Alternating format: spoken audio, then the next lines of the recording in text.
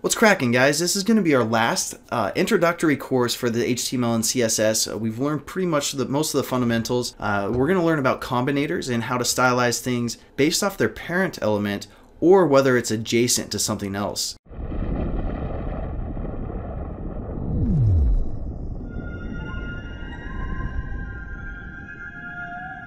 What's going on, guys? In this tutorial we're going to learn about something called combinators, and we've actually learned about combinators previously.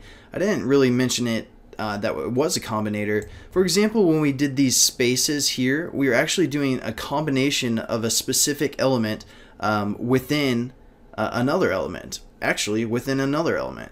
So that's a combination to stylize a certain element that we're looking for. But there's various ways of doing that besides just the space and besides just adding a class to everything or a ID to everything. We can actually grab certain elements that we want that are kind of our default standard, again, once we come up with a design for a website, that we want to apply to all properties. So for example, if we want to stylize this paragraph to have a background, what we can do is we can say, hey, I want to grab an adjacent element that's a paragraph of the H2 tag.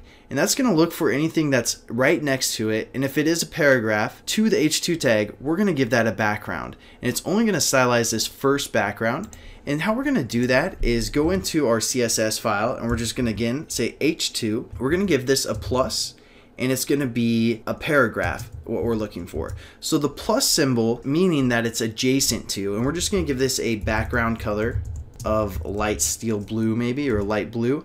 And let's save this, see if it works. So let's go into our page here, and as you can see, we do have a paragraph. It looks nice. It has that style that we're looking for.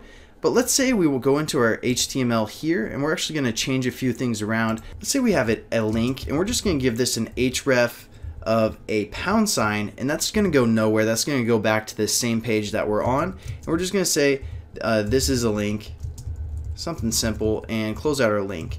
So we can save this and go back to our page, reload it, and it won't have an adjacent paragraph next to this H2 tag, so it's not actually going to stylize this paragraph. But let's say we want to stylize all paragraphs that are on the same level as this H2 tag. So if we go back into our HTML here, this is another reason why we want to keep things organized, so we can see that all these paragraphs are adjacent to this H2 tag. If we go further along down the line, it's not directly adjacent to, but it is on the same playing field here.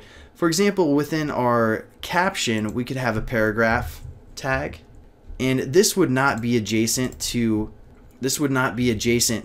that H2 tag because it's within something else. It's within a table. So the table is adjacent to the H2 tag, but this paragraph is not directly next to that H2 tag, or it's not on the same level here. So let's go into our CSS and how we define all adjacent elements to our H2 tag. If we give this the tilde sign, and that's the symbol that's right next to your 1 on your keyboard, right to the left of the 1, if you hit shift and then that button, that's a tilde. That's going to say all adjacent paragraphs to an H2 tag, give it this style. So if we save this, go back to our page, you can see we have our style on our adjacent paragraphs, and our title didn't actually show up. That was probably a terrible example for a caption.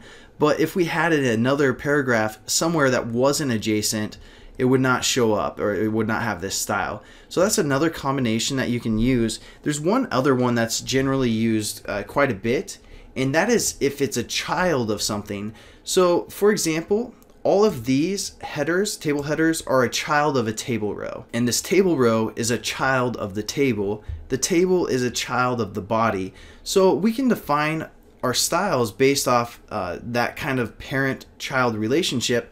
So we're going to say anytime we have a table row, if there's a table header as a child, we want to give it a style. And how you do that within CSS is with the greater than sign. So we're just going to say table rows that have a table header element, we're going to give this a background of green. And we can also do something like a table row that has table data. We're going to give this a background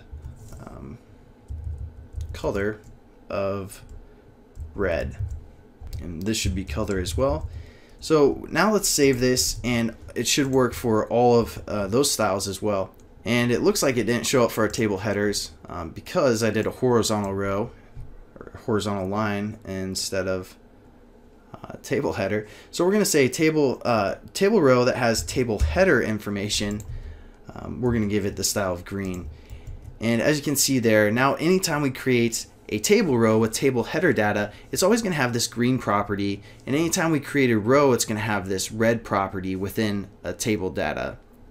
So that's another combination that we can use, and this pretty much wraps up our basic CSS course. We're probably going to move into PHP and learn how to start using the HTML with our PHP to make things a lot nicer, to generate tables dynamically and load up a bunch of data, so it saves us time typing out all this HTML. So guys, thanks again for watching. I hope you enjoyed the introductory course, and now we're going to jump into the PHP, and we'll learn some more HTML and CSS throughout that course as well. So thanks guys, and I hope you have a great rest of your day, and congratulations again for making this far.